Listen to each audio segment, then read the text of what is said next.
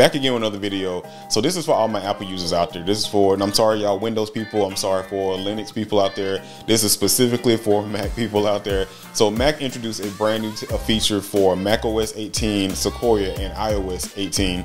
And one of the best things that's out there is anybody can use it. Like, this is perfect for anybody. So if you have a MacBook, a Mac Mini, or an iMac, this is perfect for you, and you have an iPhone. So I'm sorry, it ain't for Android people either. So you got to be a part of the whole Apple ecosystem. So with this feature, you're now able to screen mirror onto your desktop. And I'm not talking about what they have with Windows Phone Link. Phone Link is great if you want to do certain things as far as messaging and make calls and stuff. That's cool. But how Apple seamlessly integrated these two things together between your iPhone and then your desktop MacBook, your desktop Mac application or OS, yo, this is great. And especially for y'all content creators too. Once you updated your operating system to Mac OS Sequoia, you will now see at the bottom of your screen a new feature called iPhone mirroring.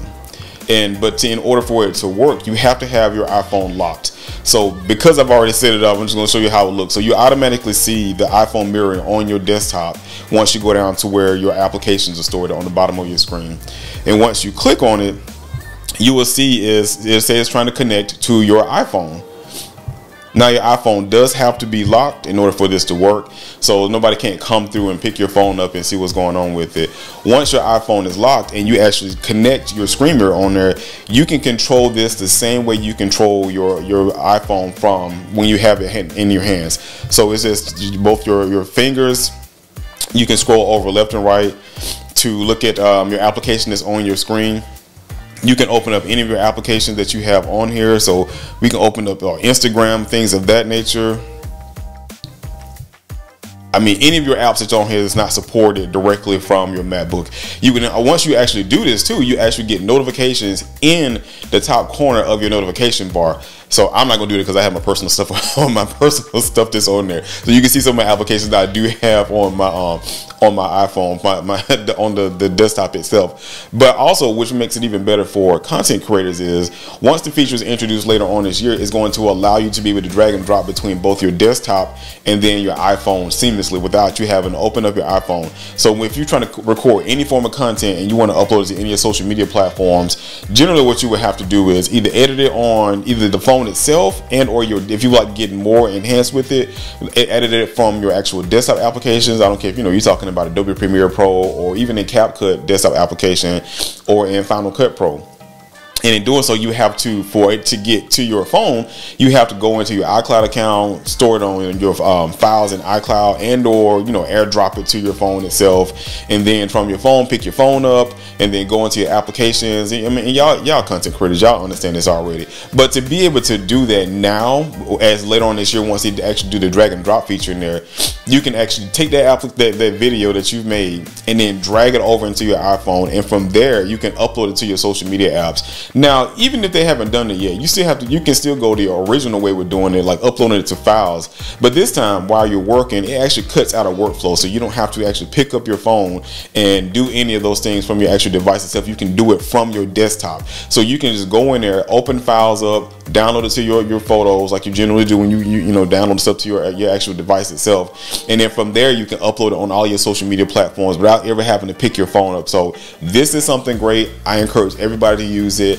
And then while you're doing that, so the best thing I can say that you do to even record some of the content that we're doing right now to do that is using Streamlabs. So today's video is sponsored by Streamlabs. If you want a platform that you can use for multi-streaming, you have avenues to be able to record podcasts or do interviews type things like you have with Zoom, forms like that.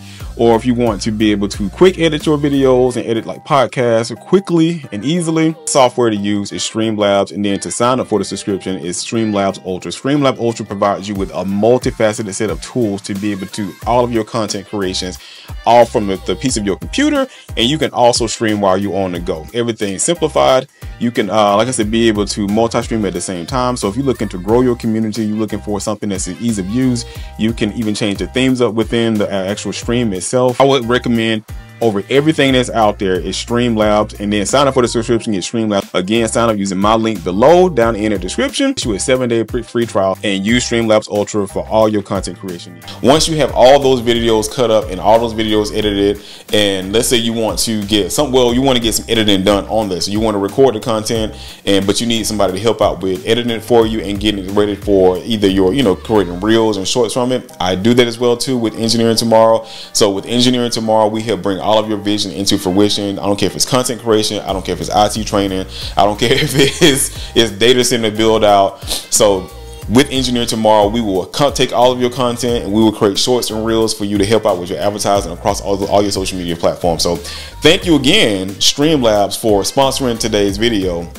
And also thank you to Engineering Tomorrow, my company, to help get all of your content out there and post it on all your social media platforms. So thank y'all for tuning in to this episode. I think this new feature, if you're a Mac user, I'm sorry for y'all Windows people out there, but if you're a Mac user, I think this is a great application that they've added to, or great feature they've added into macOS Sequoia, that you can use for all of your content creations, and or just to cut out some of the workflow where you having to pick up a device to do something and even making phone calls. So that's one of the features they have out there that I'm excited about. Some of the other Apple Intelligence stuff, this is like it's a hit or miss depending on how you use it, but this feature, the screen mirroring, is, I think everybody can use that if you have that Mac ecosystem. And I think, especially for, like I said again, for content creators, it will cut down on some of your workflow without you ever having to touch your device. You can touch it you can touch it virtually from your desktop. So thank y'all again for tuning this video. Y'all be safe until next time. Peace. You can have whatever you like. You can have whatever you like. When the beat goes off, we